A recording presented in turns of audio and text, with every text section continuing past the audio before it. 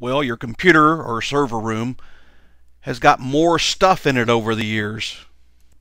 So here's a simple, straightforward formula to calculate how much cooling you need.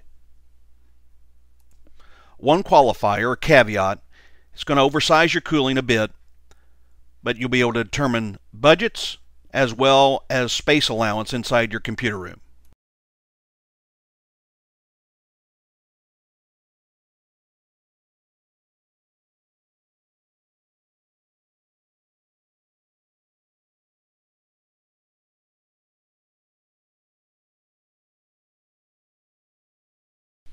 So to review those last couple of steps, take the battery wattage times 3.4, and then that answer is how many BTUs you'll need.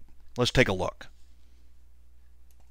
Math wasn't my best subject, so let's go through it step by step. We've got a battery backup of 3,500 watts times 3.4 BTUs an hour. That will equal 11,900 BTUs. So you'll see in the picture I have a 1-ton unit. Each ton equals 12,000 BTUs, so you use a 1-ton portable unit for that particular computer room. And here's a 5-ton portable unit. You can go up above that, but that'll give you an idea of the space required and the sizing that's readily available. But maybe the best thing is to visit our website or call us toll-free. Atlas Sales and Rentals, we have branches nationwide. Thanks for watching.